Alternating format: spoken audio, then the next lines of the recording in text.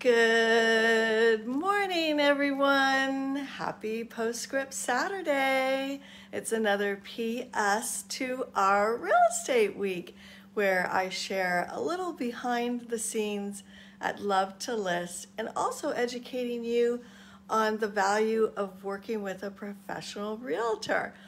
And today, so I say good morning, how are you this morning? That's the way that my parents always greeted us when we woke up, so I always like to say that to you on a Saturday morning. I know a lot of you are probably blooming this morning and relaxing and enjoying the fall weather. It is a beautiful time of year here in Northern Virginia, and I'm just looking down because I think my little Bella Wella is needing something. So, hold on 1 second. Bella, here you go. There you go. There, you stay. Hopefully she stays. She's not doing very well, so I'm just keeping an eye on her. Anyways, so I have a great topic for you today, and it kind of stems from behind the scenes that I had the last couple weeks, and it's all about the buyer consultation. And before I get started, it's amazing I even made it here this morning because I have no internet and no water. We had some work done at our home here and having a little fence put in around our air conditioning units, which is a whole nother story. But anyway, so thank goodness for cell service and paper products still, and a curling iron. So anyways, the story is that a few weeks back on one of my properties, I got a call and the buyer said that they're interested in buying this home and that they, would like to go unrepresented. And, oh shoot, just a second, little Bella barking, hold on.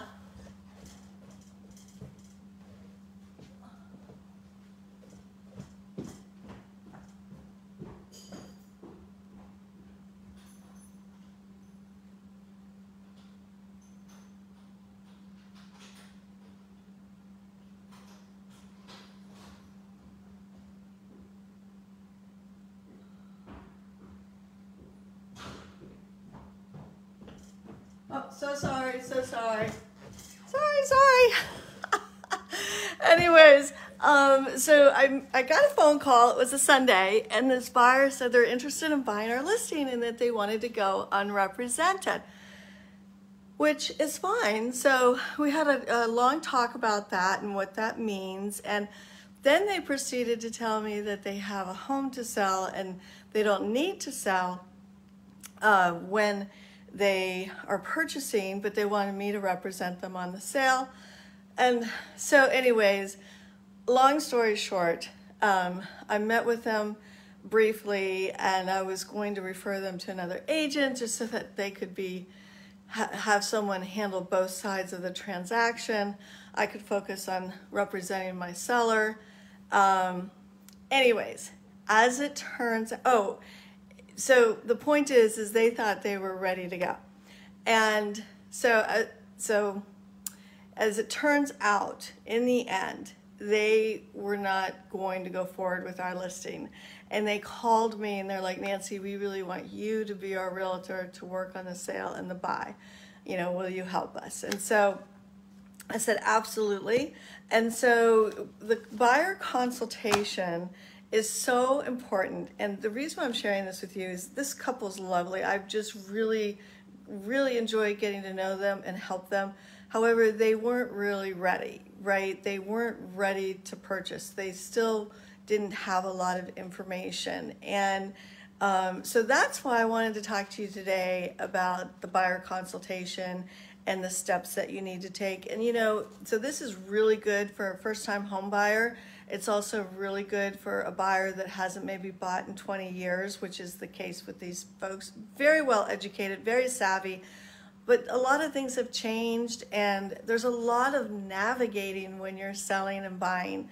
And so I wanted to talk with you about that. You've heard me in past episodes how to find an agent, what to look for in an agent, all the different tips and tricks of, identifying a realtor to work with.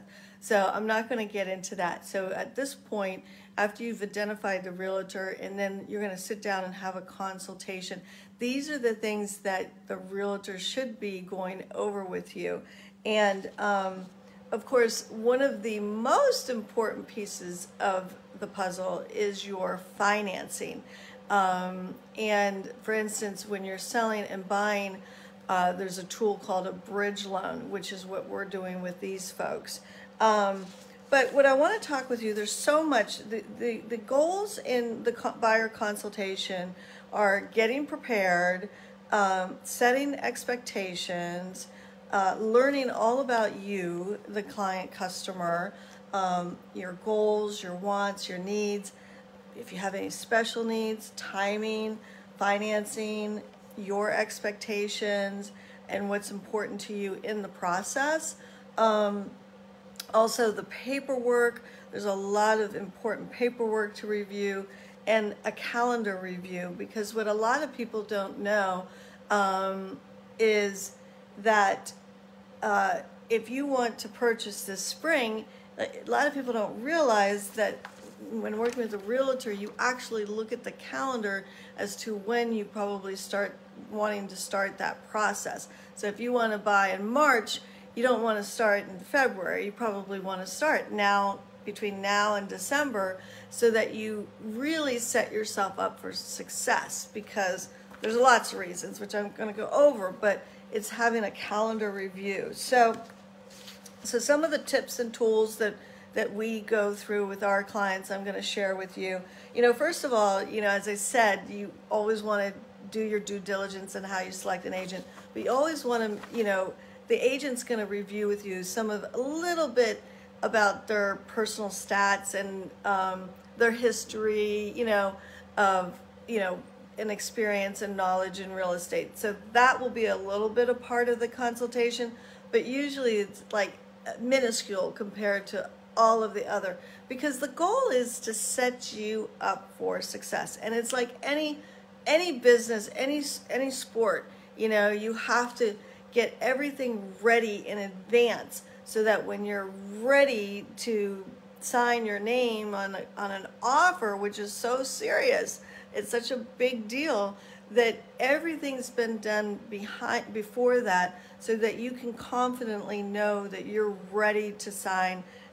So some of the things that I go through is I always explain the home buying process, from the beginning, middle to end. And I review these things now, like an overview, but then also every step of the process, I'm letting them know where we are in the process, and also repeating, because there's a lot of information in the beginning, but what you want to do is make sure that you are constantly checking in with the client, letting them know where we are, what's next, where we've been, type of thing. It's constant communication, and it starts at the consultation. So, after you select your real estate agent, and, the financial piece is like key. We don't even really go out and look at property until you have been what we call in the industry pre-approved. Oh, hey, Russ, speaking of pre-approved, Russ is a lender that we work with all the time. And, there's a difference between pre-qualification and pre-approved. And when you're pre-approved, you want to have it gone through what we call desktop underwriting, so that everything has been collected up front and reviewed with the lender, things about your income, your liabilities, and things like that. So we don't even start going out and looking, but we do have the consultation. So and then after the buyer consultation and the financial approval and all of that, you have your home search, and we explain how that process works, how it works with, getting online and looking at the properties, what to expect at the showings, like how available you have to be ready to go look at a property, especially with the speed of the market.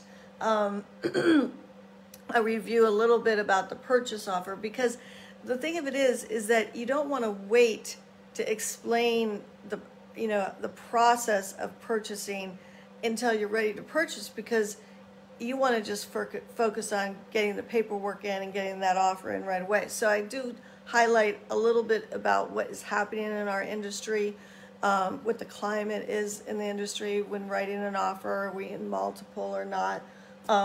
Talk about the contingency phase and what that means, the settlement, what to expect there, and you get your keys and you move in, and then then you get to be on our client appreciation program. So anyway, so we go over the home buying process. We also go over, and I know you guys have seen me share this with you before, it's a really simple little tool, but it is so good. It's when buying a home, the buyer chooses two pieces of the pie, and the market will dictate the third. So you've got price, you've got type of home, whether it's a condo, a townhome, a single family, a farm, land, and then location. So if you want a $400,000 single family home on 2 acres, you will not be in McLean, Virginia. You will be out in past Western Loudon. So you pick the price and the type, and the market will pick the location. So I explain that to buyers. I also explain to buyers that buying is a process of elimination.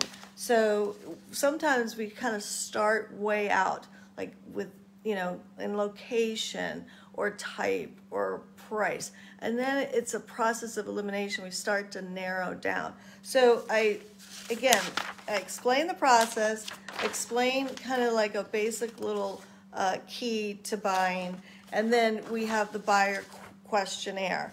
And the buyer questionnaire is really important, and we spend a lot of time there. And this is where I think, my business name is Love to List, because that's where my talent really shines, is getting a home ready for market. It's like a project, and setting that seller up for success. But with the buyer consultation, the questionnaire, it's kind of the same thing. This is so key that we really understand what the buyer is looking for. And we have a technique that is called 5 deep. And what I mean by that is when we ask some preliminary, like basic information, but when it comes to your wants and needs and goals, we don't just ask a question and then write down the answer. Although I do write down the answers, it's proven that when you write things down, it does stay with you more. So I am a paper person during the consultation. But the 5 deep means that if someone says they want a large yard, okay, what you might think is a large yard is different than what I might think is a large yard. Oh, hey, Carrie. Thanks for all your support and all your great comments. And I'm just going through the buyer consultation and the importance of asking what I call 5 deep questions. So if you say you want a large yard, I don't say, okay, large yard, and then go on. Sorry, hope you're still there. I say, what does a large yard mean to you? And you might say a ½ acre. Okay, a ½ acre. And what are you going to be doing in your backyard? And they may say, well, we want to have a garden. So I may assume that you want a vegetable garden or, raised beds or something. And I'll say, so what's the garden for? And then you say, well, I need a sloped yard because I have a special herb that we grow, and it needs to have facing a certain way, so it has to have a slight slope, and so it's not a bed, it's a unique type of herb or something like that. And I'm like, oh, okay. And then also too, what's important to us is that we like to spend time out in that yard, so we really want to have some outdoor space. And I say, oh, so like a patio or a deck, they say, oh yeah, but we definitely want, you know, the ability to be able to have a fire pit, and, you know, because we like to watch the herb grow. I mean, who knows, right? But see, you can't make any assumptions, right? So when you say you want a chef's kitchen, okay, what does that look like to you, and why? Do you like to cook? Oh no, because I just like the way it looks. Okay, all right, so I'm thinking function, and they're thinking aesthetic. So really delving in 3 to 5 deep in the questions, and really understanding your clients, what their interests are, what their habits are, what their hobbies are, what's their lifestyle. Do they want to be close to recreational? Are they a runner? Are they a gym rat? You know, are they a biker? Do they like to work out at home? Do they need a Mac Daddy gym? I mean, you know, they want a 3-car garage, not to put the cars because they want a man cave. I mean, there are so many details to flush out in the consultation. And so that's why I think the buyer consultation is key for all of the reasons that I've already discussed. So it's setting expectations, explaining the process, reviewing timing.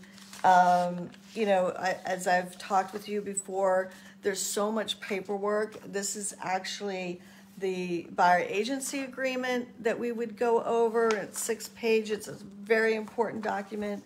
Plus, there's all kinds of disclosures. And the buyer consultation can be a little overwhelming, and but I do let the buyers know that this is so important, because we want to make sure that you're well prepared, so that when we find the home, because after the consultation and after you get your financials in order and get everything pre-approved, we know what you're looking for. We set you up on a nice home search online, but I'm also at the same time doing a lot of networking, trying to find homes that maybe are coming to the market or are going to be sold off market, looking at new construction.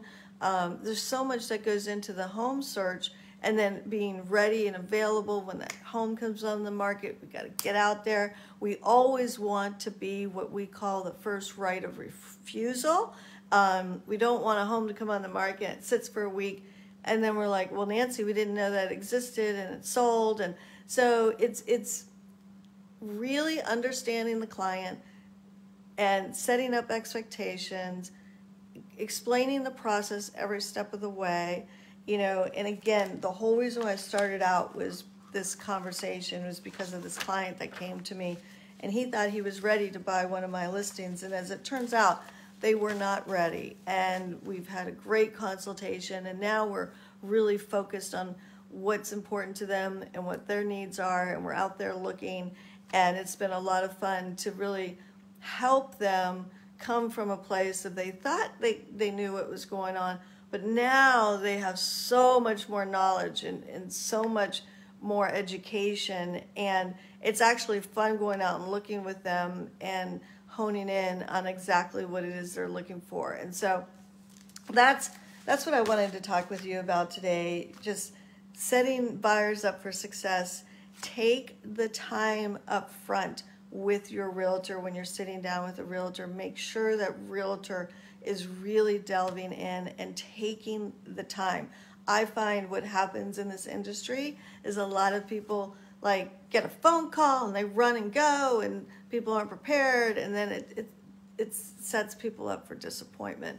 So that's what looking for a home with a professional realtor looks like, and I hope this has been very helpful to those that need it whenever they do. As you know, our episodes, Postscript Saturday, are on our YouTube channel, so it's a resource whenever you need it. So I hope that this has been super helpful, and I hope everyone's doing well, and I will see you next week. In the meantime, thumbs up, lots of love, and keep smiling. Oh, and next Tuesday is the first Tuesday of the month, so I'll be cooking from the heart of my home live this Tuesday. I'll be cooking something yummy. So anyways, hope everyone's doing well. Thanks for popping in, and take care.